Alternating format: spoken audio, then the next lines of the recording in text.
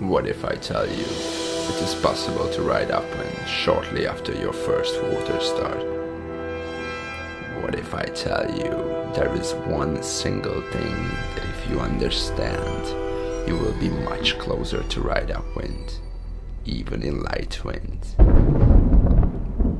This is your last chance. After this, there is no turning back. You take the blue pill, the story ends, you exit this video, and you believe whatever you want to believe. You take the red pill, you stay in Wonderland, and I will show you how deep is the rabbit hole goes. Prepare for a lot of tension. Welcome back on the Epic Gust channel. My name is Zolty and I brought you another epic tutorial. This time about upwind. And you don't have to be the chosen one to succeed. It's gonna reveal the single most important thing in kitesurfing that it's mostly overlooked, and it's gonna make your upwind, transition and even jumps better. Stay with me.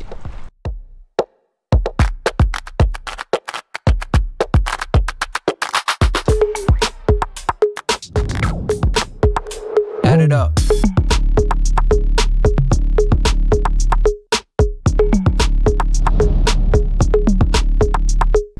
The recipe for upwind is pretty straightforward and simple. You have to get a good speed, you have to start leaning back and ease out the bar. It's just like I would tell you, do a backflip, jump in the air, do a rotation and land. Answer this simple and easy question. How do you create tension on your lines? And I hear you saying, and quite correctly, that I'm gonna pull the bar or I'm gonna move the kite, and both is cool. But is this the only way? Let's imagine we connect a line to a fixed point and you hold the other end. To make that line under tension, it's only you who can do something. So you're gonna tense it or not, and that determines how much tension is on the line. But what if we take this to two unfixed points? So let's say you and your friend holding the two ends of the line. What will change? Is it still enough to pull only one side of the line to create tension? Not exactly, as you can see. If the other side not resisting equally, there won't be more tension building up on that line, and that's key here. Let's imagine you standing on a skateboard and a car is pulling you on a rope. Once you follow this car and you reach the speed of the car, you will slack the line, and then the car will actually still pull you, and then you will have this kind of yank. But what if you direct your movement, your actual momentum, slightly against the pulling force? You start to create tension. It's time to think about it, what you can do with your momentum and with your direction, with your board. Eventually, riding upwind is pulling your kite with your existing momentum, the direction you want it to go.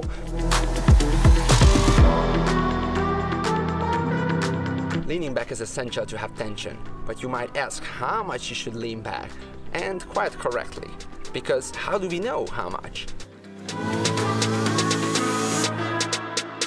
Let me prove you that you already know the answer for this. Think of a downwind skier coming down the slope full speed and edging it really hard. His shoulder is down in the ground almost. Have you ever wondered why this person can do such an aggressive curve? Imagine doing the same thing with like low speed and he would put like so much body weight on one side. He would just simply fall, right? So the key element is speed.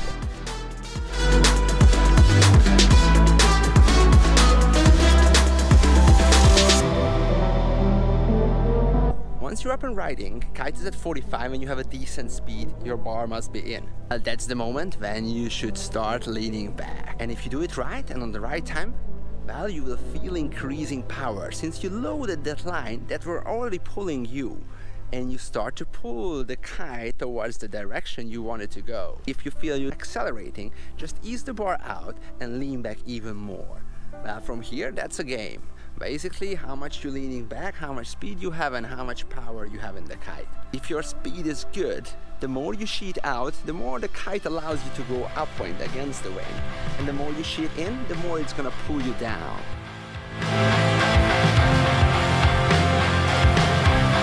In the beginning, we don't feel like who creates more tension. and then the power drops and your speed drops and you feel it's not pulling you anymore, then instead of moving the kite, you start leaning back to recreate the tension, which is alright thinking, but in this case it's just going to drop your speed to 0 and you will sit back into the water.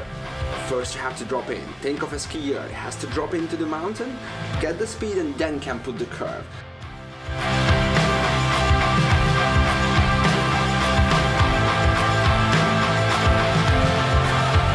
But the same applies to us as well.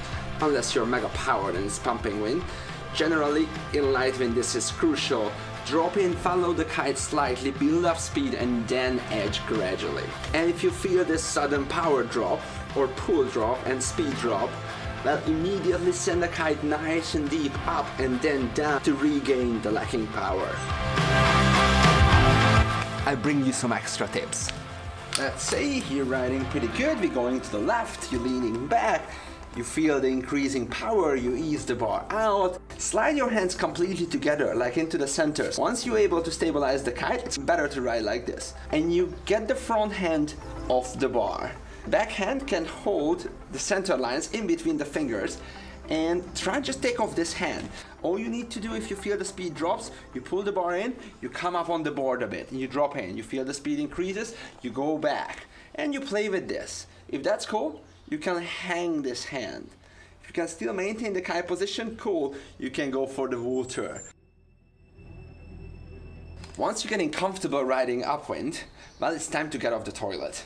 We often ride in this position just to, lean back, and we feel that our butt is leaning back most of the time. But actually, just increasing the force arm and extending our body long, we can create much more leaning back effect. So try to extend your hips forward and throw your shoulders behind the hook.